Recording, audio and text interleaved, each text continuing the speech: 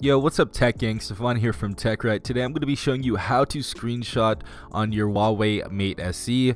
Now there are a ton of different ways to screenshot on this device, as well as a scroll screenshot mode, which is pretty dope. And I'm going to go ahead and show you that now. Stay tuned.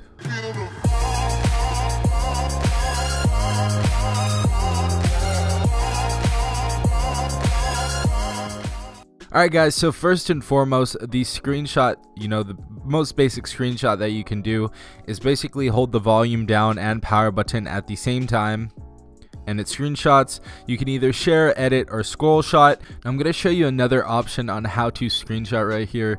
Next one is you can actually scroll down, and to the drop down menu you can go ahead and press on this, and then you will be able to take a screenshot, share, edit, and scroll shot.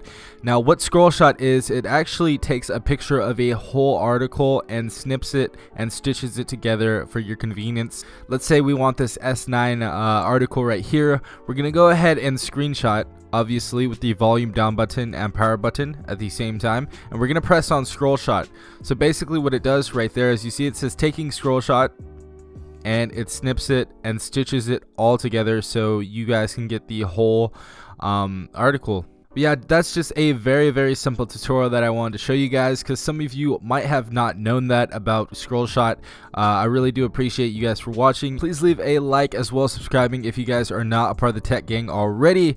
Hope you guys enjoyed this video and hope it helped you out. This has been Stefan from TechRight. Peace out, guys.